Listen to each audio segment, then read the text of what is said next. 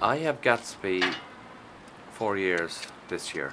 I would classify him as a Rolls Royce because I came from a bad place to a really great sense of freedom, independence and mobility.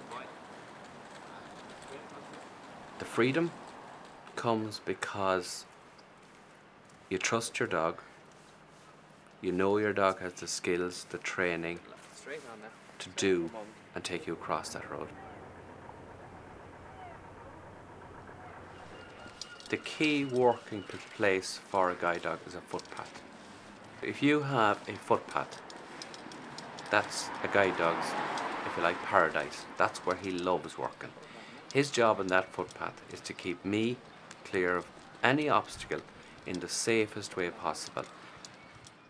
When I'm working the guide dog, I have a certain set of positions I take up for crossing a road. I would have key words I would use. When I listen out for sound coming, cars coming, I will say, if it is all clear, I will say forward.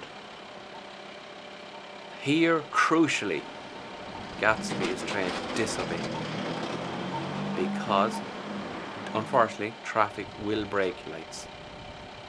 And this is where Gatsby is trained to come across in front of me and literally break my movement going forward.